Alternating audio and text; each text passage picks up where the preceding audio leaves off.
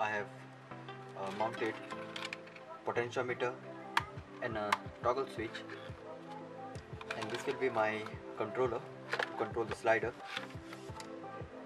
And I have connected two wires on the push button so that I can connect it on the board easily, and I have soldered 3 resistors because I am using 3 switches, one toggle switch and 2 push button switch. Therefore I am using 3 resistors, and I have shorted the last leg of each resistor, and I have connected a green wire. This will be the ground, and 3 wires are coming out. This will be my signal wires, and I will be connecting one wire from each switch to the first leg of the resistor, somewhat like this.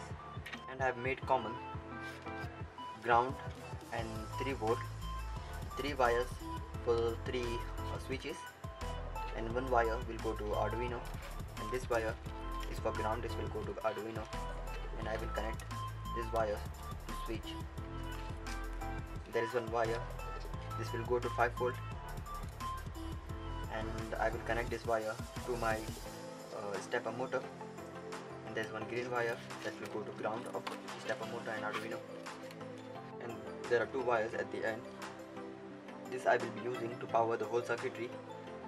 So one will go to positive terminal of the battery, and one will go to negative terminal, and this will go to V in pin of Arduino, and this will go to ground of Arduino. So So this is how I will be powering the whole system. So at the end I will show you how I have connected everything. All the links will be available in the description, including circuit diagram and the code.